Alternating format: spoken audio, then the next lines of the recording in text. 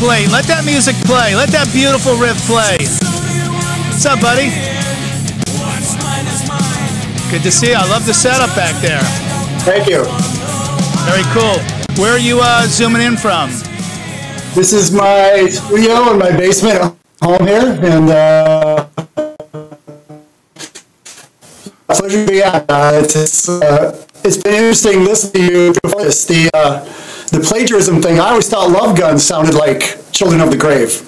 Oh, but all right. We're not going to do it while you're on because this is all about you. But when we're done with you, we'll get that queued up.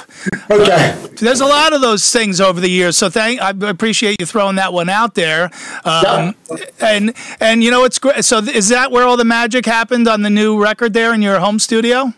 Yeah, basically. I mean, last year when COVID hit, it was really, everybody was just tied into their own home studios. My guitarist, Tommy Cook, and my bass player, Kevin McCarthy, we spent a lot of time down here ironing out the first part of Alta Reign, but the end result came about as COVID hit, and everybody was really working from their home studios. But this is, this is where I edited everything. I basically wrote everything down here, but putting it together and accepting all the parts came from everybody else's studio, and it was quite a strange process, but we got the job done.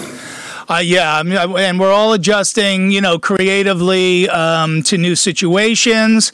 And, what's funny, now everyone just heard just a small taste of the album, just those tasty, heavy riffs with the most unlikely name for an album, Mother's Day. What inspired that, bro? So the inspiration for this band actually started like 30 years ago when I was living in Boston. I was out there. I was working with vocalist Zach Stevens. Sure. We had a metal band called Wicked Witch. The guitarist Matt and I jammed all the time. I've got like 25 90-minute cassettes full of him and I playing. And there was this one riff that he played one time and only once, and for some reason I dubbed this riff Mother's Day. So this was kind of the working title for this album, and it stuck. So all these years later, when I came around to actually writing this and putting this all together, the song is about Mother Earth. So everybody assumes it's about my mother. My mother's name is Alta. So that's where that name came into play. Alta, it means alto, means higher, means elevated. So I went with Alta Reign. Yeah, I thought the name sounded really cool. The word rain actually ties into the meanings of my name and my sister's name.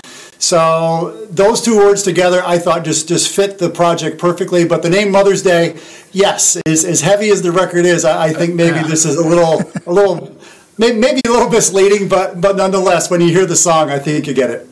Yeah, well, and it keeps you in the will for sure. Don't tell Alta that's not about her. And just in case you have to move back home if this pandemic keeps going, God forbid. But yeah, it's just such a cool project. And let me formally introduce you to Natalie Cuomo, who's a funny comedian and a guest host with me today. I've known. Hi, how are you? Yep, there she is. And you talked about some of the guys in your band there, and I wanted to ask you if this was if this is a formal band project, or did you sort of just hand select these people just to do this album? No, these guys, the other 4 members of the band are actually from my hometown. And when I started putting this thing together, I remember I was on tour with TSO, and I presented some of these ideas to Joel Hoekstra. And, he said, Jeff, you should bring in this person, you should bring in that person, you should, just throwing out some ideas. I really wanted to keep this thing local. I wanted to have access to the people I was working with. In the event that we want to do live shows, I mean, instead of flying in half a dozen people to try to do a show, it just makes everything so much easier. But the bottom line is everybody that I worked with on this record, Tommy Cook, Kevin McCarthy, Colin Holloway, and Zach Hamilton, they're all fantastic players. They all bought into what I was thinking as far as the ideas, the lyrics, musically, the direction. Everybody really loved what was going on. So this worked great.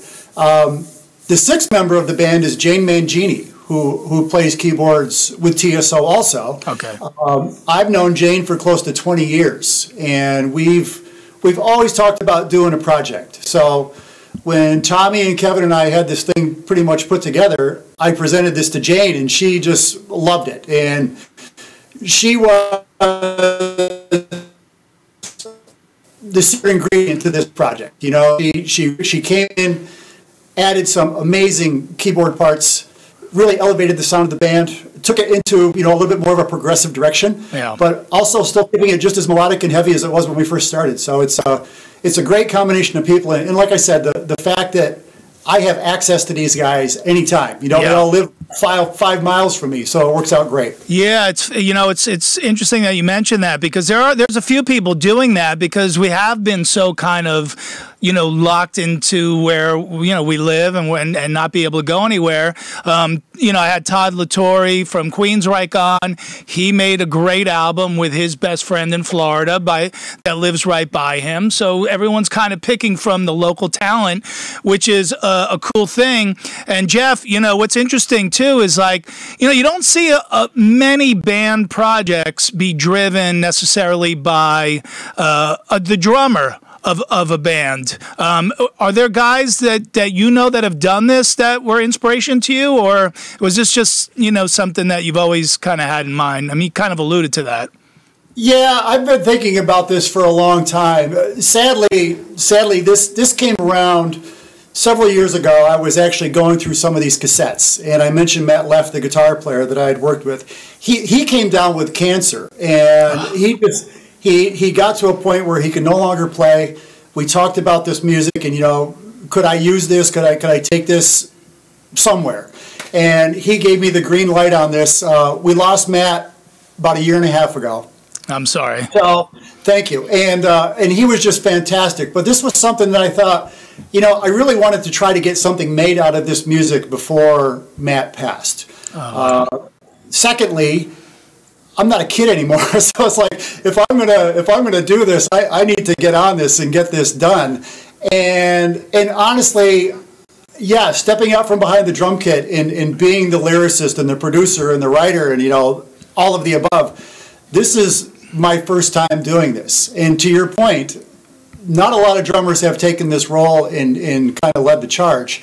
But like I said, the people that I have involved in this really helped me piece this together, understood what I was doing, and you know, I've been in some fantastic bands. You've mentioned them before.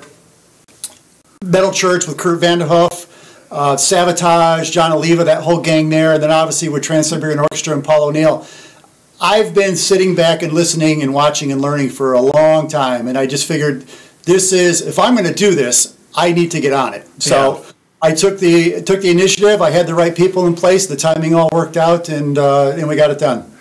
You're the new Mike Portnoy now. You know, like you're the band leader, and I think that's so cool, man. That you know, the impetus is not from another drummer who's a band leader, but really as a tribute to the friend that you lost, which is so cool. And the other element to it, which I love, is you know, I'm into all the packaging, the artwork, and all that kind of stuff. Natalie as well is very artistically inclined. We like physical product. Please put up the still of the album cover. You're with Rat Pack Records, who are great friends of this show because they do such a great job. So imagine you have that on vinyl, you know, awesome. And it's a fold out, and you have, you know, I don't have the vinyl yet, but, you know, it's probably colored vinyl. There's probably different versions of it. You probably get, knowing Rat Pack, you get a CD and a cassette with it. So what's the best place for people, if they want the physical product especially? We all know where to get the downloads and the streams. Where do we get this physical product? Well, you can get it through Rat Pack Records. Okay. Also Amazon, like you said, digitally, it's everywhere. You know, you can look me up on Facebook, on my Facebook page, the Alta Reign Facebook page. We certainly hope to get vinyl and cassette and a lot of things happening with this. You know, Joe O'Brien at Rat Pack, he normally does not sign new projects, and I turned him on to this music. He was quite impressed, and he said, you know, Jeff, I'm willing to work with you on this. Here again, you know, with COVID last year, and it just really kind of messed so many things up. So it kind of messed up our release time. You know, some of the promotion and things like that got. Plus, I was doing some stuff with TSO. You know, not to make excuses, but we got a great. Joe put out a great package when we first released this, and hopefully, you know, we'll get a vinyl and cassette out. I'm working on the second album right now. When we get one done, we'll definitely do the package with that. Yeah, let's get that, because that's too cool. Like, that's, you know, you put that in a frame and put it on your wall. Like that's to me, that album art is cool. It is artwork, you know, like, just like the tattoos on your body, and, you know, any artwork, you know, that's good is great artwork. I agree completely. Depends on what the canvas is, and then of course, you know, you have the music to back it up. So now you've mentioned some people on the way: Joel Hoekstra, Zach Stevens, TSO. So we're gonna play a little 6 Degrees of Jeff Plate, because you do have a pretty incestuous career. You mentioned you played in a band called Wicked Witch, which I'm guessing Wicked had 2 Ks and Witch had a Y, because that's what you did back in the 80s. Maybe I'm wrong. I'm just imagining that. Honestly, it's spelled the way it should be. Oh, okay. But then we got sued by a band out of Florida that spelled their name just like you said it. So okay. Years later, we tried re-releasing some of the music, and we get a cease and desist from this girl, and it's like, okay, we'll do something different. She was a wicked witch. She tried to sue you. And so the singer of that band was Zach Stevens. You obviously you go on and you play with Sabotage. Zach Stevens eventually comes over and sings for Sabotage, and then you both end up in TSO together. So it's been like a little bit of a traveling thing. Like Zach's kind of followed behind you or parallel to you, and then in the middle you had Metal Church in there as well. Yeah, actually it's the other way around. Zach ended up getting the gig singing with Sabotage first.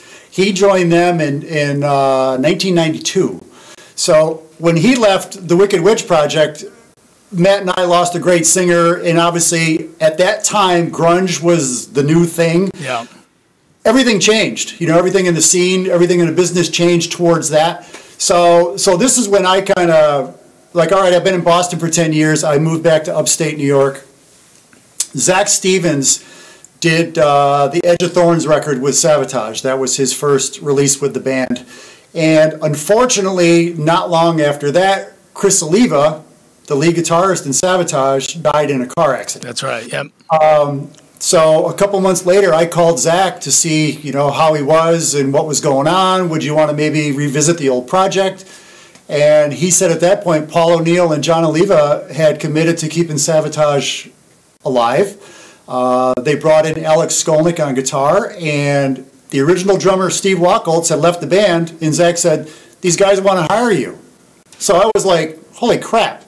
So I'm in upstate New York, not expecting this at all. And next thing you know, a couple months later, I'm on tour with the band, and I've been there since 1994. Right, and then the other 6 Degrees of Jeff Plate is that Sabotage, obviously Chris Caffrey, guitar player from there, is one of the creative directors of Trans-Siberian Orchestra. For people who don't know, with TSO, you know, it started out as this kind of rock, you know, metal Christmas show that only played obviously during the holiday season, but has up until COVID become a full-time thing, is so much so that you have a West Coast band and an East Coast band, and they sell out. Every show sells out every arena in the country, and so Jeff obviously has been a part of that for the last bunch of years as well, and that must be a major thrill to play in front of packed arenas every night. It's unbelievable, and Christmas Eve Sarajevo 1224 is the song. That's the hit song that still today drives the Trans-Siberian Orchestra. That was first released on a Sabotage record called Dead Winter Dead. Yep. So when that song became a hit commercially, it really took off in a completely different direction than what Sabotage was at the time. Paul O'Neill, John Oliva, and the management team decided, let's focus on this Trans-Siberian Orchestra project an idea that Paul O'Neill had in his head for years. So yes, this thing, we released several records. We started touring in 1999, playing to 1,000 people in small theaters, and then all of a sudden this thing just blew up like 5 years later. We're doing arenas all across the country, twice a day, selling them out, both shows. So between the East Coast and the West Coast, we play to close to 1 million people a year.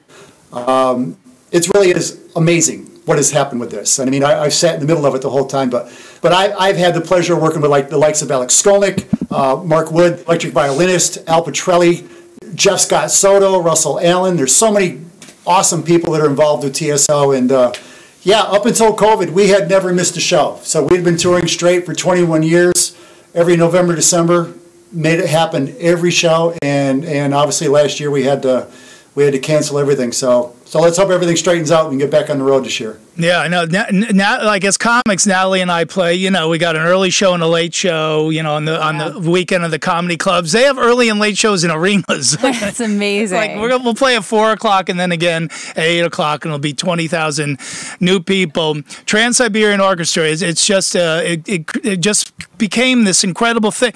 Now, maybe because I'm in this lawsuit state of mind, but was there any problems from the Trans-Siberian Railroad? No, you know, they were around first, by the way. Yes, they were. Honestly, this is where Paul O'Neill got the idea for the name. Yeah, because of course. He rode the Trans-Siberian Railway through Siberia and Russia. He did the whole trip one time, and he said it just blew his mind. And this is really how the idea of TSO came about. But no, we never had any problems with that. It was. I think being compared to Mannheim Steamroller at first was our biggest issue, but that was soon to be kind of pushed aside. Well, dude, man, you've had such an amazing career, and we'll go out on a Metal Church video just to give people a taste of it. But I wanted just to give you one more thing for people, you know, who they got a little taste of Alta Reign at the top. But you know, what's your pitch on, like, for people who like I hate to do it that way, but like when you listen to the album, what do you hear? It's melodic. It's heavy. It's definitely progressive at times. Yep. At the same time, it also has some real commercial elements. You know, I did all the lyrics for the record, and like I said, I'm not a kid anymore. This isn't about chasing girls in fast cars and partying. This is kind of about you know, being at this point in my life where you need to be thankful and respectful of what's going on around you and what's got you where you are. So there's a real positive theme to everything. I think musically, it's fantastic, and I mean, I'll give so much credit to the people that I worked with in this. You know, my band members, everybody really stepped up and just did a kick-ass job on this record. So there's really something here for everybody. I mean, you know me from Metal Church, you know me from Sabotage and TSO. You can hear that in there if you want to. I don't really hear it myself, but this is an accumulation of me being a teenage kid, listening to Kiss and everything in between all the way up until now. So it's a labor of love. It really was something I'm very, very proud of that I've done. But yeah, if you're a musician, all of the above. I think there's something on this record for you, and like I said, I'm very, very proud of it. Yeah, you should be, man, and I think you hit the nail on the head with that. And I love that, you know, hometown guys are getting their due during the pandemic, because like I said, you guys are sort of just depending on people who are close, and as we all know, there's so many amazing musicians that people don't know anything about that are getting a little bit of the spotlight now. The record you made is fantastic. You're not just a drummer, you're now a composer, and you wrote all the lyrics, which is incredible. And Rat Pack Records is where you find the album. Let's get this thing out on vinyl, like I said, and hopefully, if we can, I know you're working on the next one already, so maybe by the time the second one comes out, you can get this thing out on the road and play this live for some people. And man, I'm super pumped for you, man. You've been a good friend over the years, and you're not getting older. Look at the hair on you, bro. Come on, man. You're still a kid. I've been lucky. This is this is one attribute that I did get from my mother was the hair. I mean, she's still got this full head of hair. It's awesome. So yeah, I haven't driven myself crazy to the point of going bald yet. But hey, you never know. This world is. The music business can make you lose hair for sure. My God, it is so upside down and insane. It really is. But thank you so much. And yeah, I hope to get this thing out live. I think this music live will really do well, and I'm looking forward to it. Yeah, very powerful stuff. All right, let's take him out on some Metal Church there and say thank you so much to our friend Jeff Plate, man. And